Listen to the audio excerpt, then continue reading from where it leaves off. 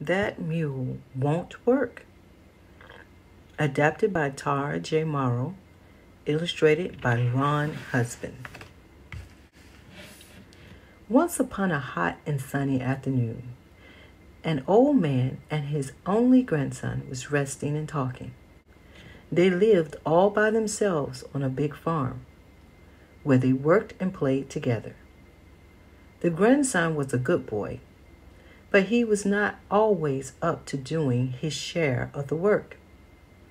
If the grandfather asked him to go to the store for a quart of milk, the grandson would say, "I hurt my leg when I was fishing this morning." If the grandfather asked him to go out in the yard and rake the leaves, the grandson would say, "I can't find the rake." On this day, the grandfather told the boy, "Go down to the barn, hitch up the mule, and then take him out to plow the north 40 acres. The boy was not looking forward to this job at all. The grandfather knew this too, because he watched the boy walk real slow with his head hung low all the way down the road to the barn. What normally would be a quick trip turned out to take nearly 5 minutes.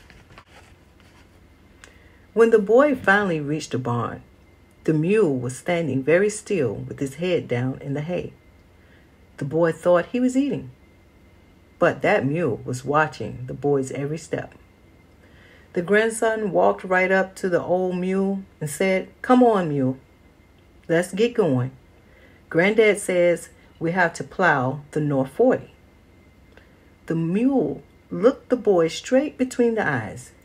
Then he opened his mouth really wide, and out it came. "You tell your grandpa," snapped the mule, "that I'm not doing any work today." The grandson jumped back, and his jaw dropped in surprise.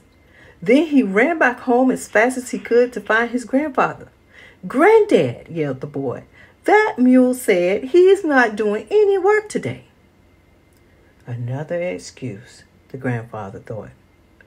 "You go back there and tell that mule that he will do his work today," said Granddad. The boy was a little scared, but he took a deep breath and walked back to the barn.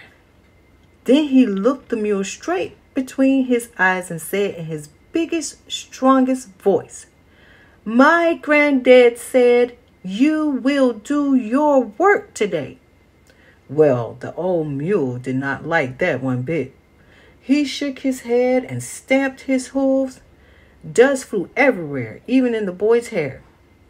"You go up there," said the mule, "and tell your granddad that I said I'm not doing any work today, and that's it." The boy ran back home. When he saw his grandfather, he told him, "That mule said tell you he's not doing any work today." The grandfather figured the boy just didn't want to work.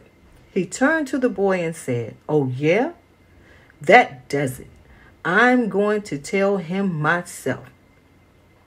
The grandfather angrily picked up his cane and started down the old dirt road to the barn. The boy and their dog followed close behind. The old man walked straight over to the mule. "Now you listen up, mule.